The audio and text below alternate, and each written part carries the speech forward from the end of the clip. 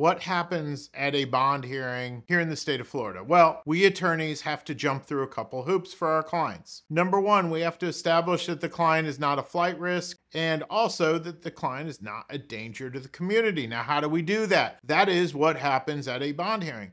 The first thing that happens is I'm going to go to the podium and I'm going to say, Judge, we'd like you to hear from my client's mother or brother, and we're going to explain why you're not a flight risk. The way we're going to explain that is my client was born here. He went to Rollins College over here. He owns a house over here, etc., etc. He has so many ties to the community that you can't think he's going to just skip town because of this criminal charge. Number two, he's not a danger to the community. The state is going to counter. What happens at the bond hearing is they're going to say, wait a second, Judge, you should not either set this bond or you should not grant a reduction of the bond because look at this guy's criminal history.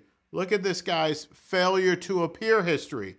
How have you done on other criminal cases, if you have any other? If you keep failing to appear in other cases, the judge's going to tighten the belt a little on this case and not maybe reduce the bond so much or not loosen the conditions or maybe not even set a bond if it's a violation of probation or something like that.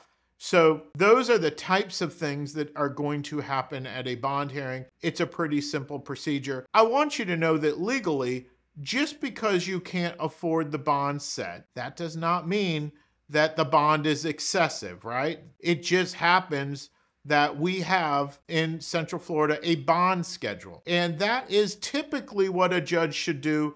You can look at that bond schedule for your charge, and most of the time, that is going to be what your bond is set at. Only on some rare occasion, sometimes more often than I think, but they go off the bond schedule and they go much higher and much higher. And that is when we attorneys come in and we try to fix that. There was a case here in Central Florida, Sylvester v. State. And in Sylvester, he was accused of 3 grand thefts of the first degree. Those are F1 grand thefts. And the judge set the bond at $750,000 for those 3 grand thefts. Now, the attorney did a bond motion and got the bond down to 600 grand. And that attorney, rightfully so, filed an appeal and said that is not a low enough reduction. And the appellate court in Daytona actually lowered it from 600 down to 15,000, right? Now, if you remember, bondsmen are going to take 10% of the total bond in order to get you out.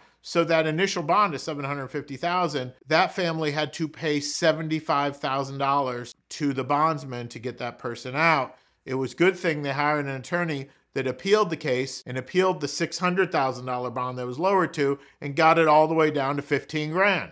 That's fantastic. But this doesn't always work that way. That's just one example of how things can go, and a loved one is sitting in jail and it's in Central Florida. I hope that you'll give our office a call. This is the type of thing we do. We handle cases here in Orlando, Osceola, Seminole County, Lake County, Volusia, you name it. We'd like to help out.